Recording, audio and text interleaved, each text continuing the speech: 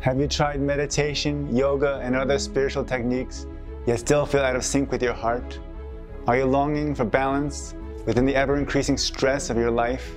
The world seems to be spiraling out of control. There are wars and famines and plagues. People can't agree on how to govern. The health of the people is declining.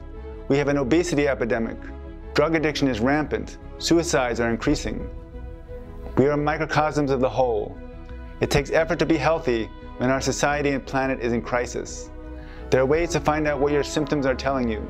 We have to address our issues on physical, emotional, mental, and spiritual planes for true healing to occur.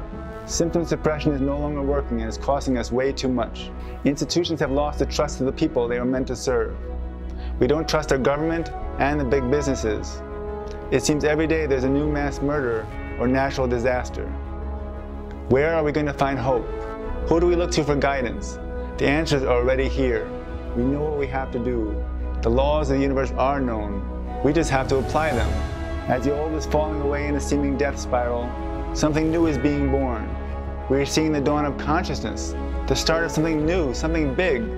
More and more people are waking up to taking responsibility for themselves and their energies. Our thoughts and feelings ripple out and affect the world. So many people are learning how to eat well, exercise effectively, communicate honestly. So many are donating, giving, volunteering, and recycling. More and more people are identifying with being spiritual and not religious. We are being humbled, yet sensing our powers as co-creators. There's a sense that we're ultimately one with life and with each other.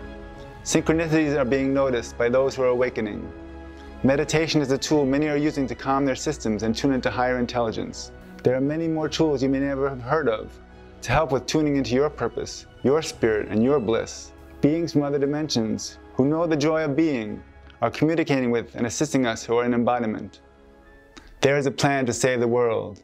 It is time to awaken the power within. Let us first awaken ourselves and then awaken our brothers and sisters. Let us welcome in the new day.